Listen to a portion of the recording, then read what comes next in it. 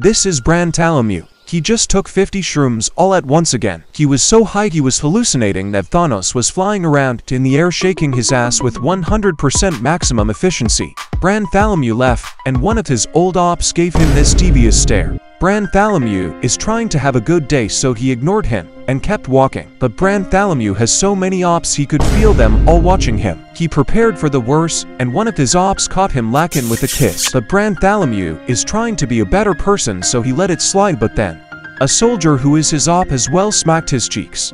Now Bartholomew has to roll him up in a blunt. Bartholomew hit him from the back really good, and they started throwing hands.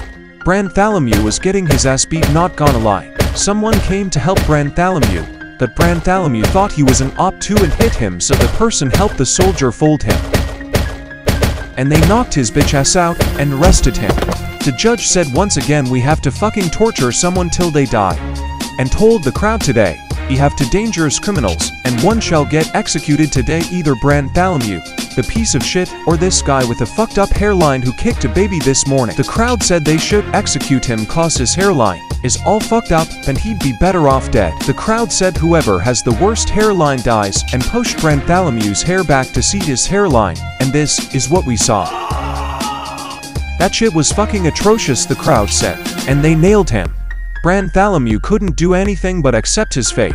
But then a crowd of people came and were talking shit to him and spitting on him, and one of them said part of the punishment is someone has to eat your cheeks till you die. He begged him not to eat his ass, but he did it anyways.